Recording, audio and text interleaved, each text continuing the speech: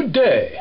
As Commodore of Navy Lyres, I am pleased to inform you that the 2011 reunion of the Navy Musicians Association is only a month away.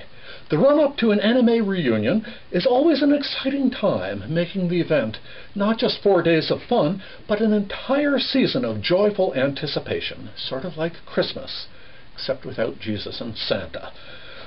Before I tell you how you can participate in the excitement, I would like to thank someone who works tirelessly throughout the year with no thought of reward to keep the morale of the MU community at peak levels of efficiency.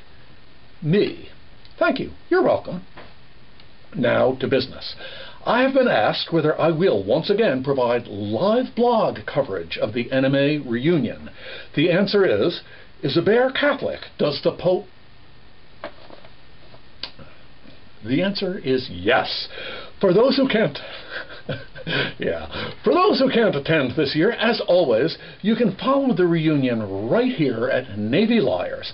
In fact, in early June, I will begin installments of The Daily Poop, your guide to what's hot, what's what, who's coming, who's not, the scuttlebutt, and nothing but.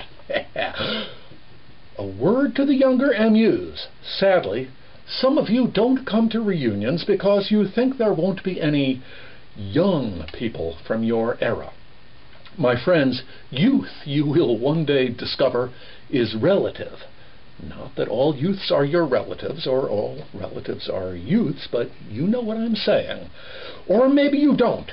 Look at it this way. If you young bucks think the anime reunion is a geriatric party for decrepit geezers, stay home. Spend the week sitting on your thrift store sofa in your basement apartment drinking Old Milwaukee and watching Three's Company reruns and wondering what your old shipmates are up to. The rest of us will somehow manage without you. Or you can take the plunge, maybe recruit a shipmate or two from your era. Come to Virginia Beach and give the reunion a try. It's your choice. Stay at home and have a pity party, or come to Virginia Beach to swing, rock, and revel with some of the finest people you've ever met. And you may learn something about those older guys. Maybe that old chief from your first band isn't such a jerk after all. Or if you came from school to Yokosuka in '86, maybe he is. But it's like eating raw buffalo lips or taking a bath in Tabasco sauce. How do you know you don't like it until you try?